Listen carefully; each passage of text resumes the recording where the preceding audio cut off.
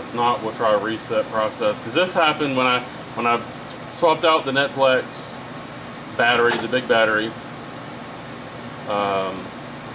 It did the same thing. It kind of acted like it froze up like this. It didn't want to boot.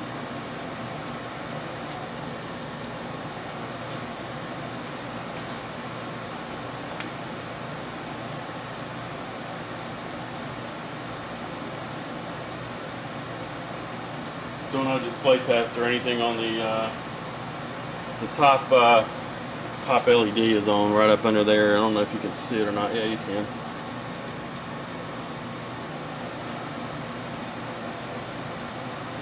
Alright, I'm gonna hit the reset up here.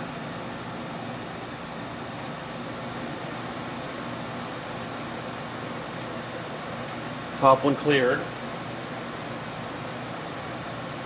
Nothing on the display yet. I'll give it 15-20 seconds. Alright, power reset.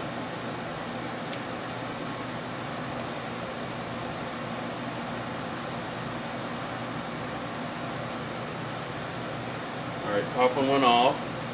Let's see if the second one goes out.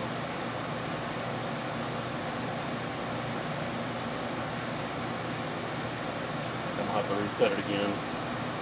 Nothing on the LCD display out there, the blue display. Oh, it's booting. Display crash test. Oh. Testing memory. Which is what I expected. RAM error. Just hit reset. Close the door. Game prom. That's expected. Game prom. Game EEPROM CRC mismatch. B001. So let's reset again. Non-recoverable data error. That's what I would have expected to.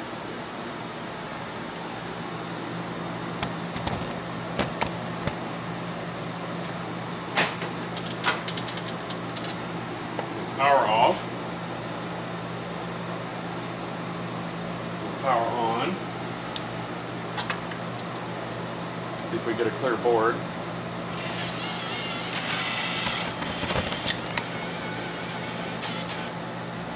Bottom two orange LEDs.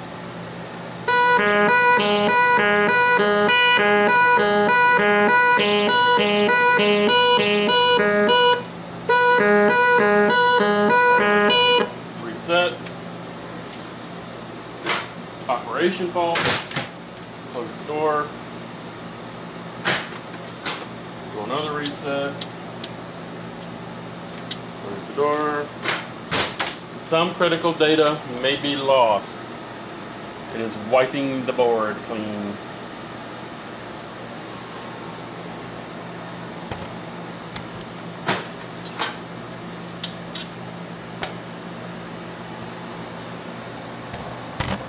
We gotta do it again. So another reset.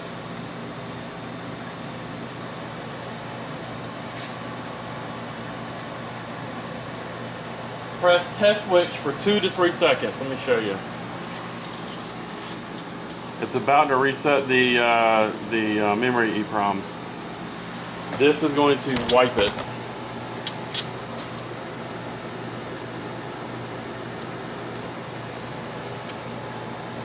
Please close the main door.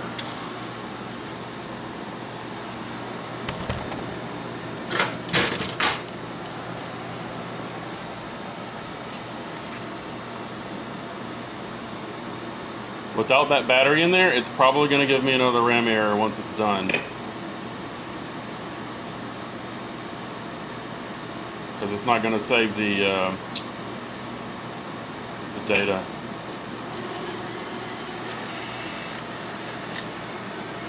Main battery low, which is what I expect because I disconnected it. So maybe the board is okay. I don't know why it's still complaining about the MB door. I don't get that. I mean, it's closed.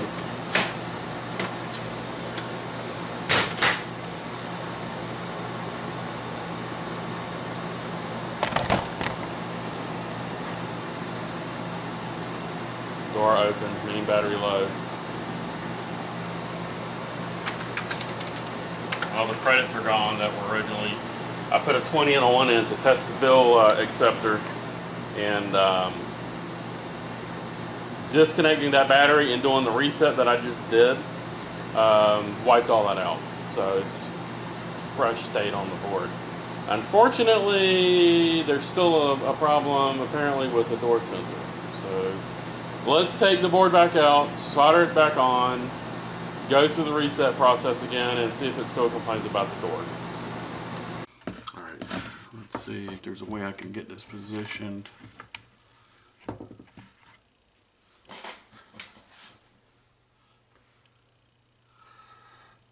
Solder this thing back down. That needs to be bent out a little bit.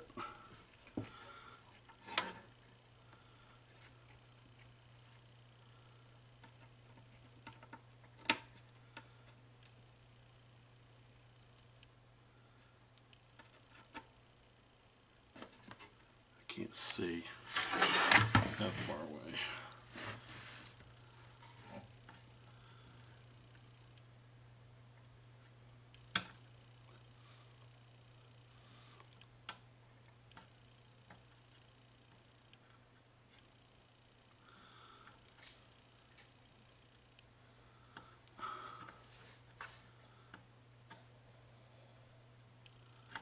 There is a big pile of junk right there.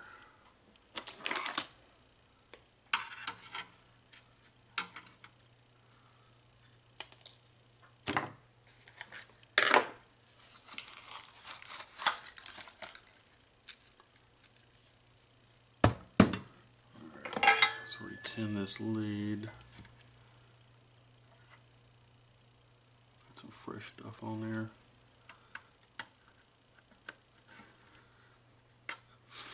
There we go. Reconnected. And I'll do this one anyway, just so that they both have power like they're supposed to.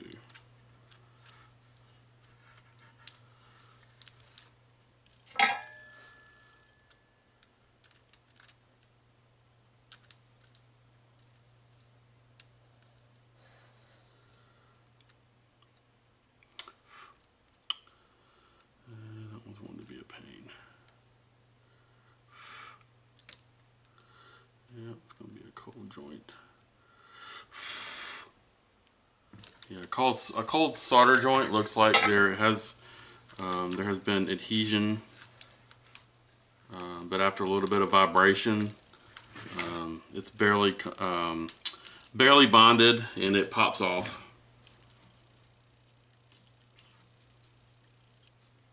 Or is extremely porous. You also can see that if you have not enough heat, or if it's dirty, it'll look dull. It won't look shiny. Let's go try it now. All right, we got the battery coin cell, whatever, soldered back on. So let's see what happens. Give it another spin. Trial.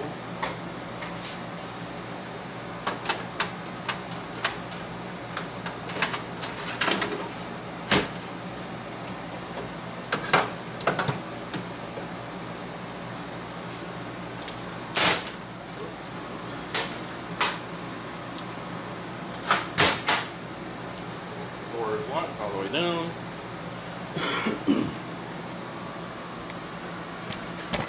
Well, we went straight to display test. See if we get a RAM error. Yep.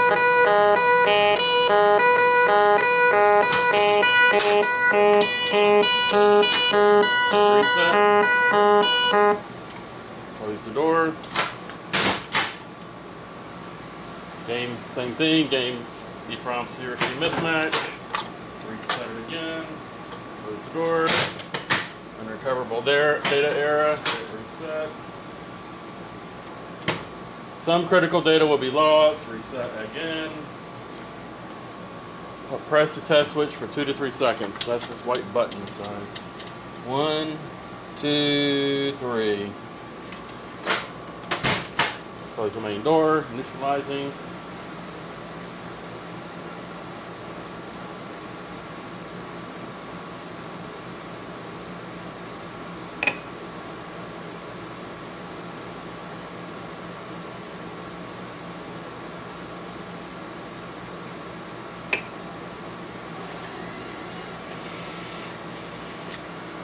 Same freaking errors.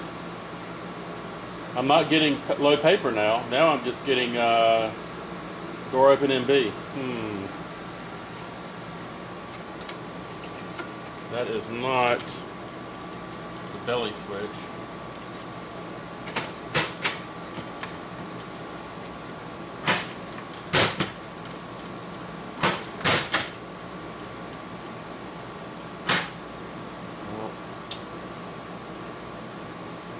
Sensor's optical.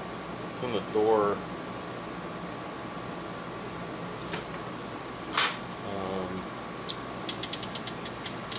There's a sensor right here. It's an optical sensor. There's a lens on this side. Make sure it's clean. And there's also one on the door right here. Where that little brass piece is, it's actually a, there's a photo diode, and then there's a emitting diode. There's a receiver and a sender, basically. And I haven't actually looked at the part that's in it, but what I saw, what I've read, this is the actual, it does have a lens on it. I can feel it, so that is most likely the receiver, so it'll collect it at different angles. So let's see what happens if we give it some light.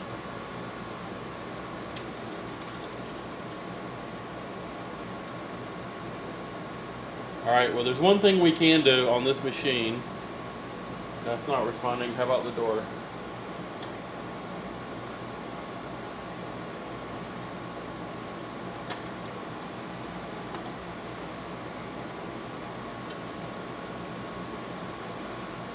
We can run it through input tests, and you can either hit the button down there, or if we hit reset, let's see if it puts us in. Okay, it is. It's in setup mode. So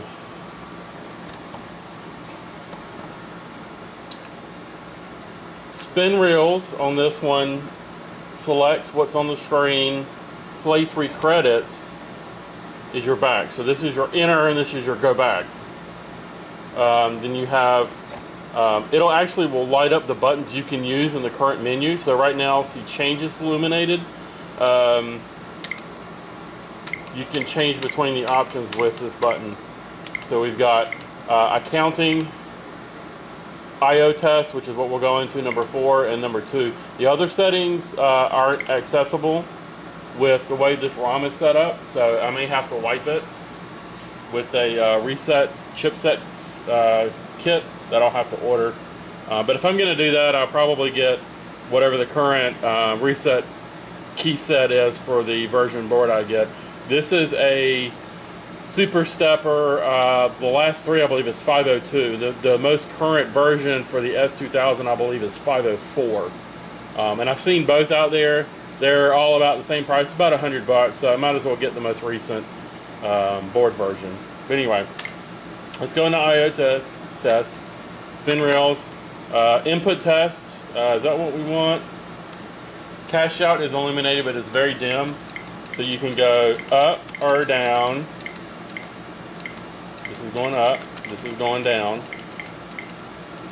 So we can do input tests, we can do sound tests, segmented display, which is your inputs over here. Those dot matrix display, which is this one, it displays all lines and bars to make sure the display works. So those are our options. We want input test, door input test, which isn't the door itself, it's all of the buttons on the door itself. We don't need to do that. So let's go cabinet input. Let's see what's under cabinet. Okay, slot handle, we can test the slot handle. I'm gonna pull it. I heard the solenoid click. That works just fine. Let's go to the next. Coin out. Don't have one for coin out because there's no hopper. No hopper, no hopper. Programming setup switch. I'm assuming that's on the MPU. I'm not worried about that. Meter connect, reversible hopper, aux key, level. We don't need that. So now I need to go back, so I'll hit the play 3 credits. We don't want cabinet. Processor inputs or door. Let's look at processor input tests. Light pin, we don't have a light pin. Main door. Look at it flickering. There's something wrong with that circuit. Hold on. Alright, I'm back. Battery about went out on me. So, the main door should not be blinking back 0 and 1 like that. That means it's turning on and off, which makes absolutely no sense. I lifted up the latch. It is no longer engaged. Why is it doing that? It's not fully engaging. What if I shine a light into it? So since it's optic, maybe the light will make it come on.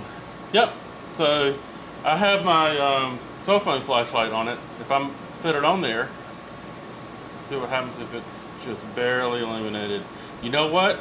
I think the emitter is not strong enough. Maybe it needs to be replaced because obviously the receiver's working fine.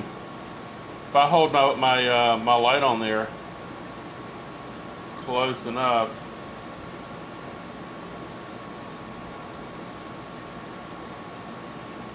it stays on.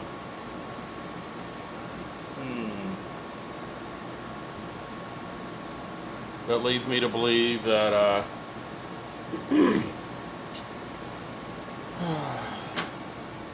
transmitter side of this thing is going bad. Make sure the lens is cleaned really well on it.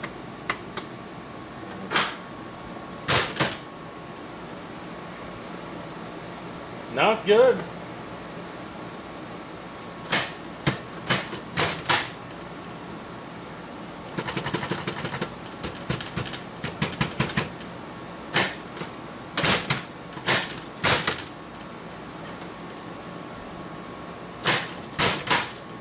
And you gotta slam it hard to get it to line up.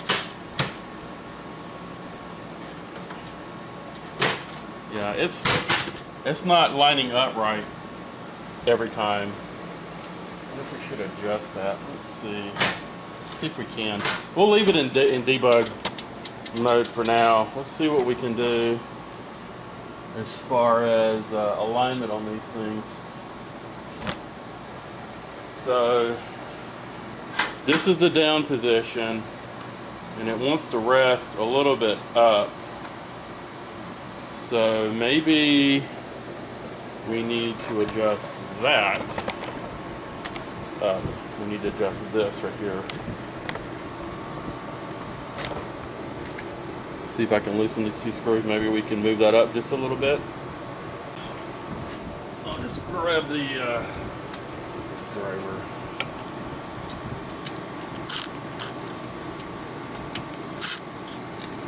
Oh yeah. Let's move it up just about that much.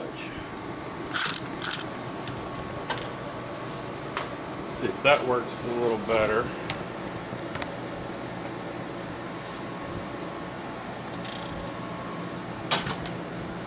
Go over here. Let's see what happens now. Close latch. Now it's too high. If I lift it up just a little bit, it's got to be spot on. If I go too far down, there's a sweet spot right there. I need to drop it down just a little bit.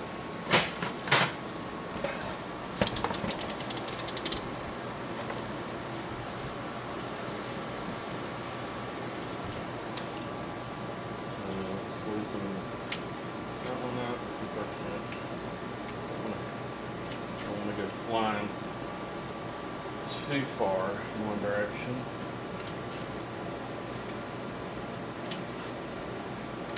Right about there. Well, we know the transmitter does work then.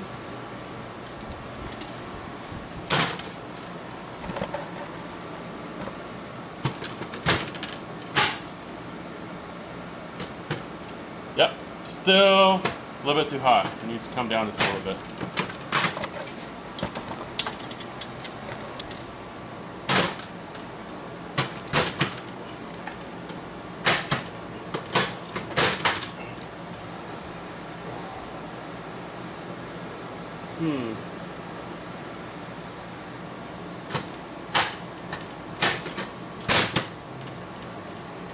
It's not locked. There we go. All right, well, let me open and close it a couple more times. Make sure that's where we need the alignment. Handle it, the lights didn't go all the way down. Here we go. It's not blinking. Try it again. Not all the way down. Need to adjust that door. Well, I think that's good. Let's, we don't have a coin drop door, attendant key switch. We do have, that's a 1. That's the reset switch up here on the side on top of the cabinet. Upper part of the cabinet on the side above the slot handle. So if we touch my cheater wires together, we can see that works fine. We know that works fine because we've been resetting it. Operator switch, logic board, bill validator door is gonna be 1. It's crimped together, bypassed.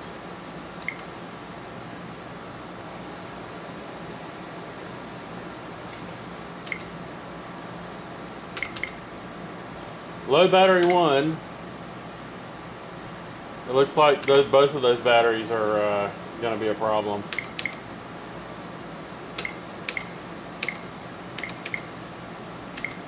The reels look fine, but you can test the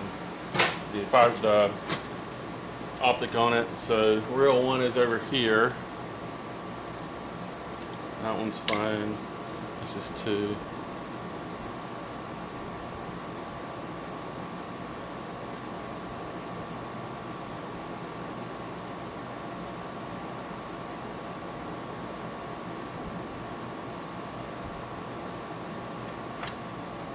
That may cause a tilt.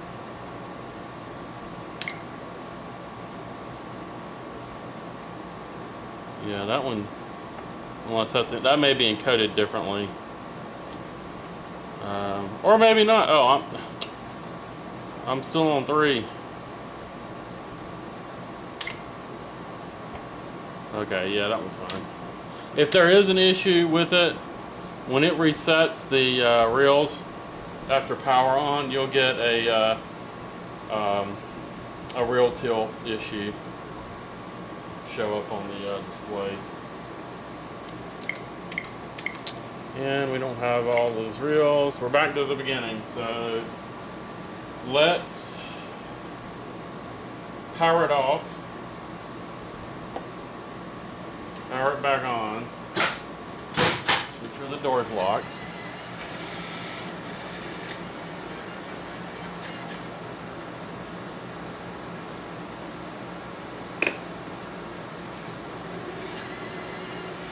Wheels are good.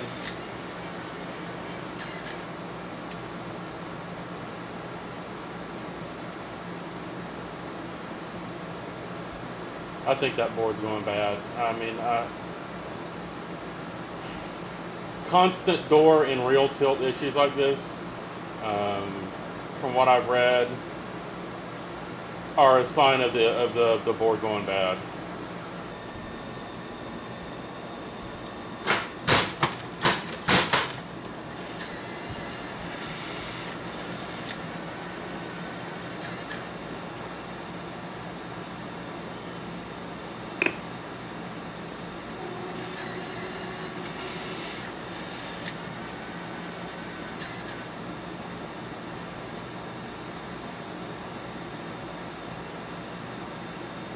I give up.